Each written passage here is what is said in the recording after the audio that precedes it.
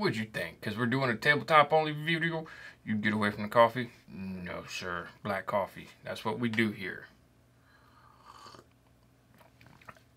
And we do other things too. Welcome back to Tactical Main.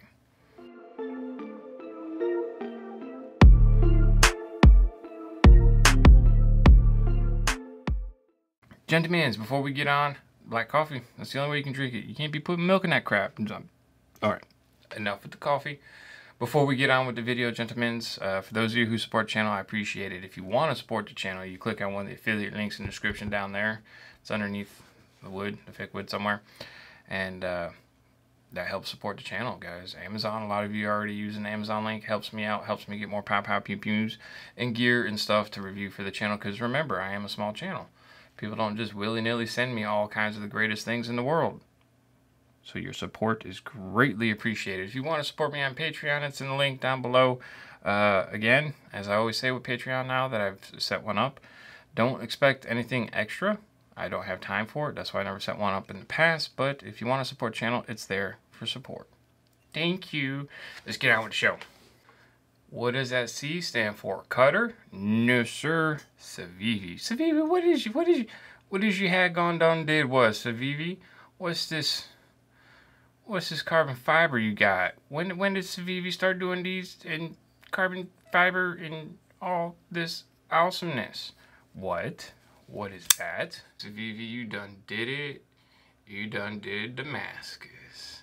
Looking good. Gentlemen, Civivi Elementum Damascus carbon fiber. All right, let's back up just a little bit. The scales are actually G10 with carbon fiber overlay or inlay, one of the two. So this whole thing is not carbon fiber. But dudes, this right here is a sweet knife. Today we're going to be taking a quick look at the Civivi Elementum Damascus. All I can say is yeah, we're taking a quick look. I've had this knife for 2 weeks now. I've been carrying it. We can look at the clip. You can see we got some wear and tear, not tear, but we got some wear on the belt clip or the pocket clip, as you would say. Deep carry. This clip is awesome. It just stays in. I'm not going to be rolling in any fancy back B-roll footage in this one, gentlemen. Just doing a tabletop to show you that this knife exists and how awesome it is.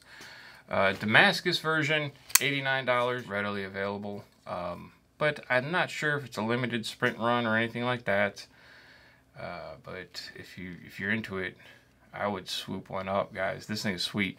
The standard steel, I think it's D2 tool steel version, is $49.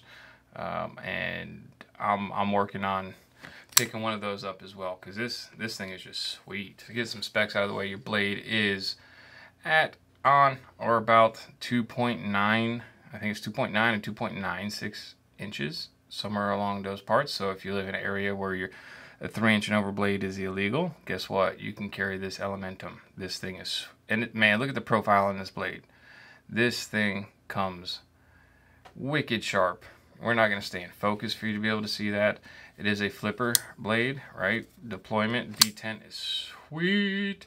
Flips out. It does not free fall. Okay, you're not gonna free fall, but then again, I've yet to take it apart and oil it up. But it just, you gotta coax it or shut it yourself.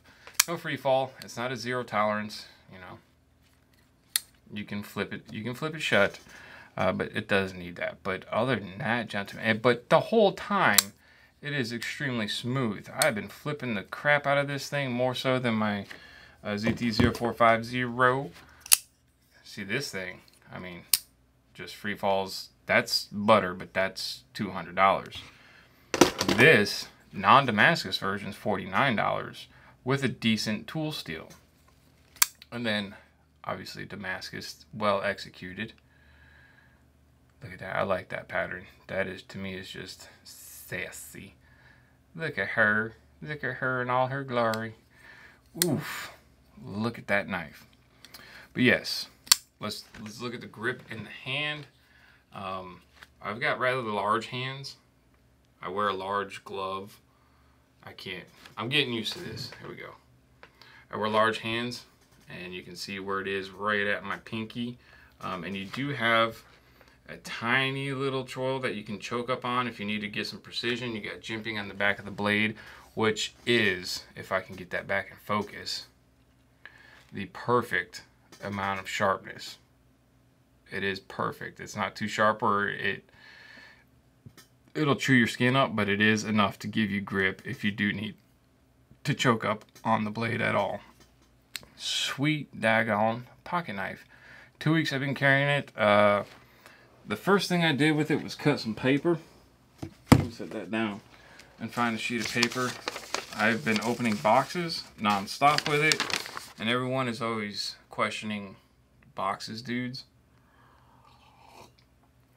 Opening Amazon boxes, how does that test a blade? You would be surprised how quickly a cheap blade will dull out just opening boxes. See how sharp she is. It's been a few weeks, but my angle is not right because of the camera, but let's just see.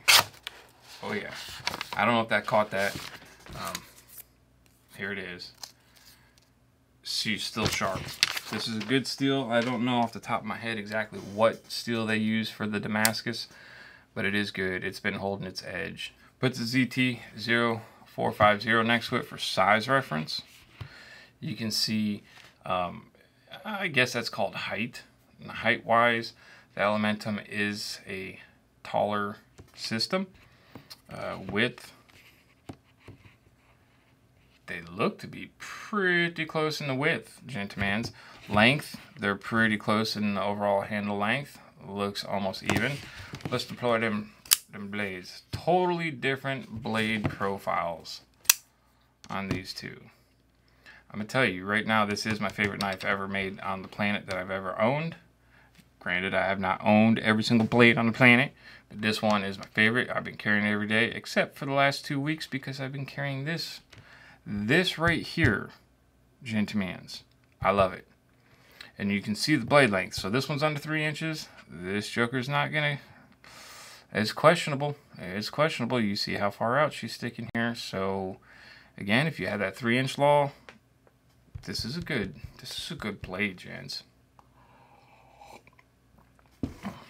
The ZT0450 obviously is a wonderful EDC, but not everybody has $200 to drop on an EDC knife that they're going to use and abuse. A lot of people buy this knife and they safe queen it. I use and abuse this knife. I just wanted to test it out. Carried it every day for going on almost 2 years now. This right here, I do believe, I don't know, the Damascus version, people might safe queen it. I'm not safe queening it, but I am. The wife is constantly trying to steal this from me. She loves this knife. I am going to be getting the standard D2 version, and we'll see how that works. And I'll also bring that before you, gentlemen. I love this knife. It is the absolute, to me, again, this is subjective to everyone, this is the absolute perfect size for EDC. You throw this joker in your pocket, you don't even realize it's there. You don't. Sometimes you forget it's there until you're getting undressed for the evening and your pants hit the floor and a clunk. You're like, oh, what was that? It was your knife. Empty your pockets, fool. The carbon fiber itself, I keep going the wrong direction. Scale is very, very smooth, guys. Like, so slippery. If your hand, this is the one con. If your hands are wet and you go to flick this open, it is going to fly right out of your hands. So I was like, is my ZT, you know, it's carbon fiber on one side, is it just as slippery as that? So I brought it out and I'm taking a look at it. Now I don't know if the camera will focus, for one, if it's going to catch it. Probably not. I can't tell in the viewfinder if it's catching it, but here, let me run my finger across it. Can you hear it?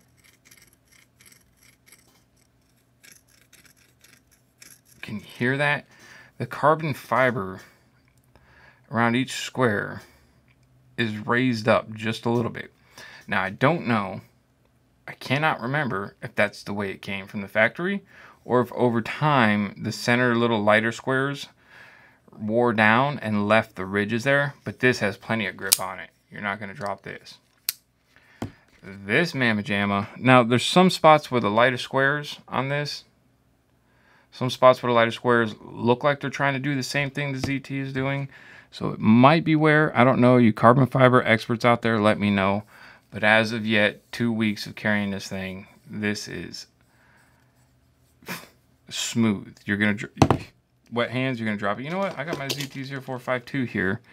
And that one has some texturing, but it's nowhere near as much as the 450. So I'll keep an eye on that, and I'll update Gentleman's. Look how small is a baby compared to this one. That's just a beast.